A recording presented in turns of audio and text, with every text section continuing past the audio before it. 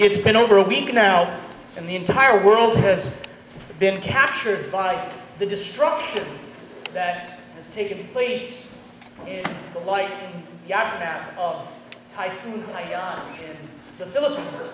And as we see those harsh images, we're moved.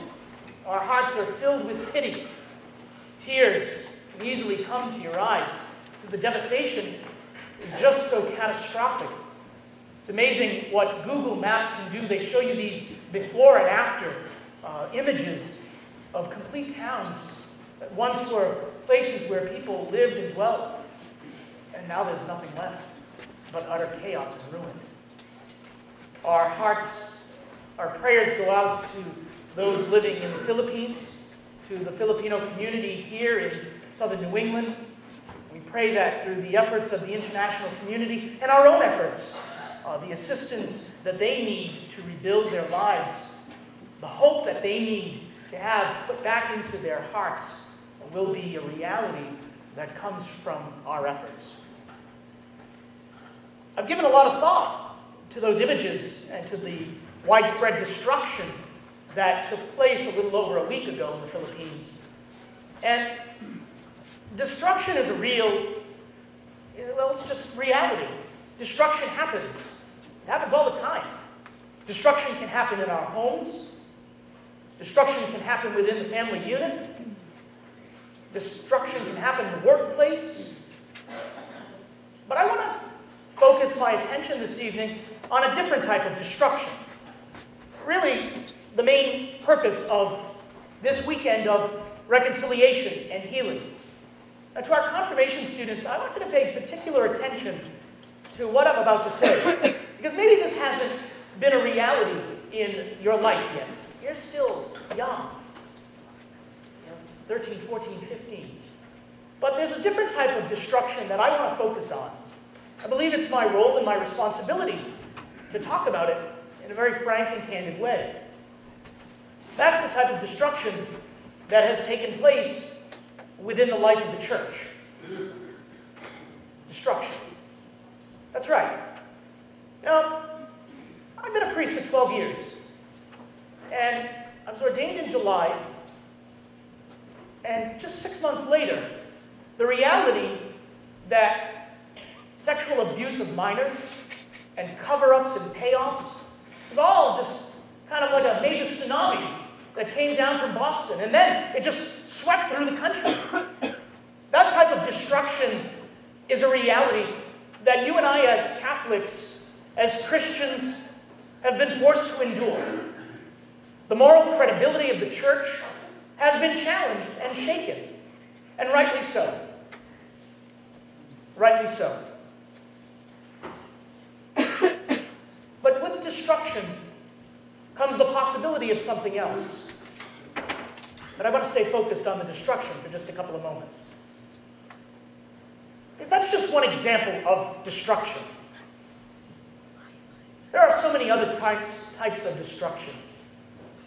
The parent who comes to me and says, I no longer go to church because the last time I was there, I felt so judged by the person sitting next to me. A couple of weeks ago, I shared with those at Mass that a young man went to extend his hand, and he happened to have a couple of tattoos on his hand. And the elderly parishioner pulled her hand away and wouldn't shake his hand because she judged him. He's got tattoos all over his hand. He must be bad. He felt so judged and hurt. He shared with me that he stopped coming to church for years. The person who doesn't feel accepted or welcome because in the eyes of some people they're different or not welcome here. Well, with the full support of my parish staff and the parish council, we need to do something to help begin to rebuild the trust and credibility of our church. Everything begins at home. Sure, some of this is trickled down from the Francis effect. The fact that he is empowering us to embrace that gospel and to spread the message that as we sang tonight, all are welcome, that is the reality. I know it's a little difficult for those who even came in the front door. There's a banner that hangs, that proudly hangs, that proclaims, "Welcome home." And so I say tonight, if you have ever been hurt by the church in any way whatsoever, I'm sorry. If you have ever been alienated by the church because of something that happened to you, or something that happened to a loved one, to someone that happened to a family member, I'm sorry. I'm the public face of the church here in Dartmouth. And I need to take that role of responsibility seriously. Jesus said, "What shepherd would not leave the 99 behind and go out searching for the one lost one?" Someone challenged me just this past week.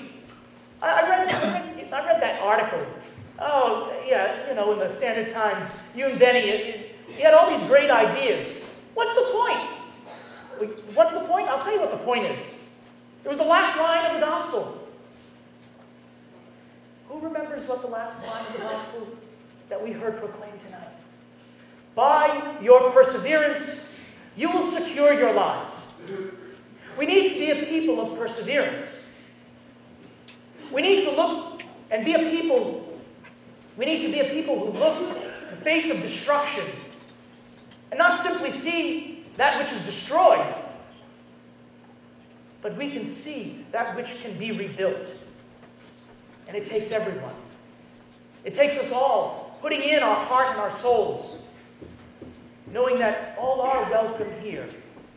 And so tonight, if you fit into that category, for whatever reason, if you've ever been hurt, like I have been hurt by the church, I never thought that I would have to stand and apologize for the sins and the crimes for others.